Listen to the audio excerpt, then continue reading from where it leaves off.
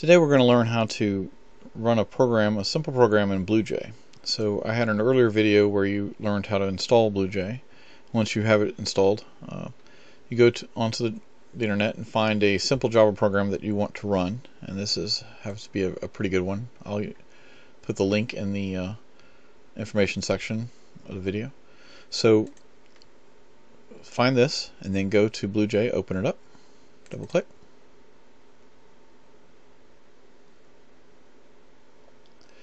And then if you have a project open, you should close it. Go to new project. And then you want to call it something, say test, just for fun. And you want to watch where you put it, in where you actually select. So I want to put it in test 2 folder. Hit OK.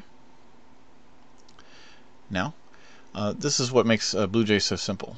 I'll show you. So first thing you want to do is this is in your notes section. We'll talk about that in a moment. Go to new class. Okay, so most of these you don't have to use at this moment when you're first learning Java and how to use the IDE. But we'll call this class name test. It doesn't really matter. We're just trying to get the concept down. So hit OK. So now, once test is there, then you hit Open Editor. You right click on test, left click on Open Editor, and then you go back to the page, select all of it, make sure you get all the brackets, copy, and go back down to open back up your, expand this right here. Then you want to, this is the way I do things. I go to the bottom, I put it at the bottom first, hit Control V. Okay. Then you want to put a space here. Okay, so this is the code that they give you by default. It helps you learn Java. This is the comments section right here. This is declaring your test, what I called it. Well, what I'm going to do, this is fine to use later on, but for the purposes of this video, I'm going to comment out everything that they give you, but I'm going to leave it there for people to see. It's good to it's a good learning tool to find out how Java is constructed. What I love about this over Eclipse and such, it's true that BlueJ is limited, in my opinion. You compare the heavy Java programmers are always using Eclipse or NetBeans or something else. But the point is that this is really good for simple things, and that's what I love it for. To me personally, Eclipse is not that great for simple things compared to BlueJ. Because BlueJ in literally minutes you're up and running.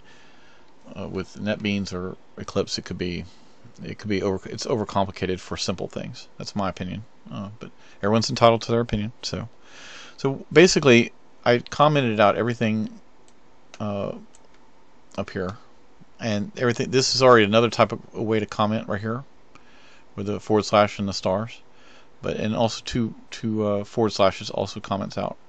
So I knew that they didn't have to be commented out. So later on, when you get better, you just simply write a description, your name, the date, and it helps versioning. Okay. So then have this at the bottom. Or you could have just wiped it all out. It's fine too. Hit Control A and then Control V. Anyway, so here's you're importing the Java util. Okay, hit compile right here. Okay, now you're looking down at the bottom to see when you do that to make sure there's no errors. If you don't see any errors at the bottom, then it's good right around here. So right below here.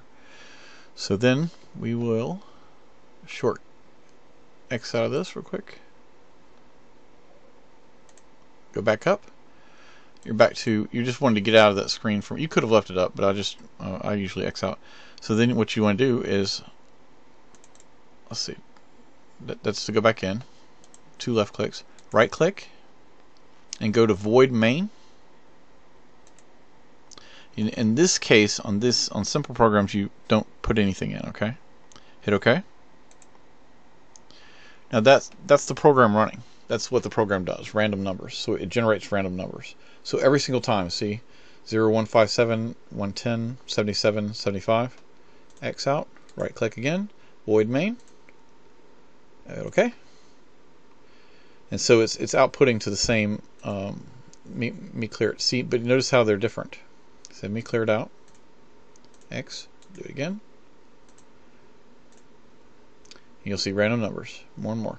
So this shows that it's a very simple program to show you how to run a program in BlueJ.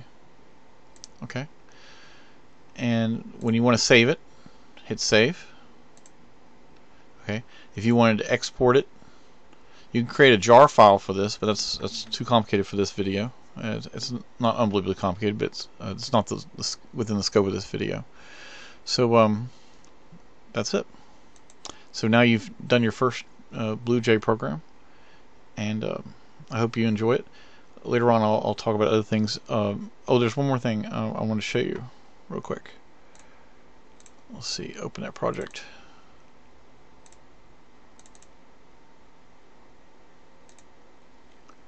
Okay, so when you're in it, one of the things I like to do, and this has saved me literally hours and sometimes days of work, is after you're done with the program, hit control at certain points of the day. Say you're programming all day, 3 times a day, in the beginning of the day, middle of the day, and the end of the day, you want to save your file. So hit Control A, hit Control C, and then open up Notepad and copy it in there, and then save it, and put the time, the date, and the time.